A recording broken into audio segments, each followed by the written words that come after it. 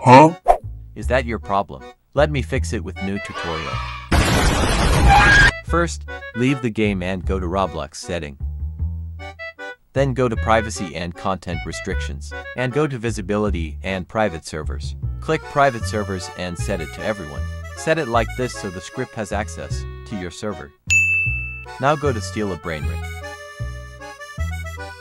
Go to your private server setting. Scroll down and click regenerate. Then copy the link. Now, you can join Steal a Brainrot and use the script. Make sure you go to the correct server, whose link you just copied. If the server is not yours, ask the owner to follow the instructions to make the script work. Paste the private server link. Yeah, boy. Let's test it.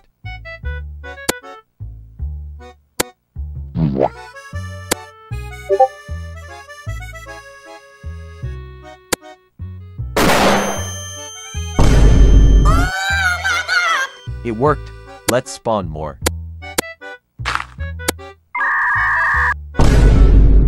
Oh my god! Wow!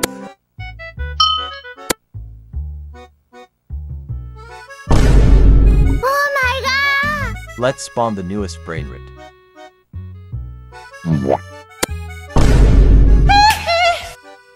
That's all. Script below the description.